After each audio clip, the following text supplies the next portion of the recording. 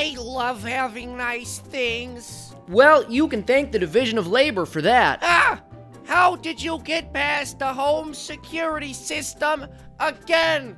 The only reason a modern and developed society is able to provide us with things like home security systems, wire cutters, and the many other goods and services we enjoy is because in a market economy, people are able to specialize in creating one specific thing. You mean no one person could make any of the expensive things that I own? For the most part, no. The reason our products are so intricate and useful is because people who are good at creating one specific part of them continue to develop that particular element of the product, sometimes for their entire careers. No one person could make your cell phone, but a team of people could create a really good operating system for it.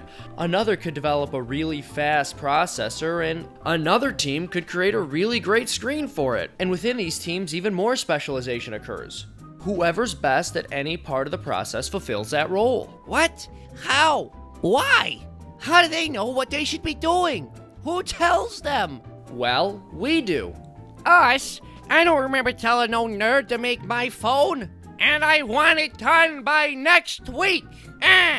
No, not like that. We tell them through the mechanism of profit. If I'm really good at making lemonade, I'll be able to make more money than my competition, and this increase in profit will work as a signal to tell me to keep doing what I'm doing. And similarly, a decrease in profits will tell my competition to either step up their game or do something else. Huh.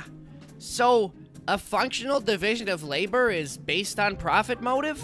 That's right. If everyone made the same amount of money and profit didn't matter, people wouldn't be incentivized to make the things others wanted them to make, and society would never produce all of the things it needed. Especially because a lot of what we want is kind of unpleasant to provide.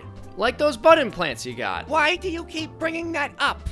Without profit, we would end up with too much of what we didn't want and not enough of what we needed. The further a society develops, the more divided labor becomes. Whereas in the past, a handful of people could hunt and gather everything they needed to survive alone, today we rely on an interconnected system of billions of people, and each of them, for the most part, are developing the skills they're good at. You know that old saying about being a jack of all trades but a master of none? You're adequate at everything, but you can't do anything really incredible. And without a division of labor, that's basically what everyone has to be. Hey, that's not true at all.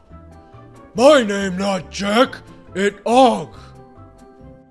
Hey folks, thank you so much for watching. If you enjoyed this video and would like to see similar educational content, please check out fee.org.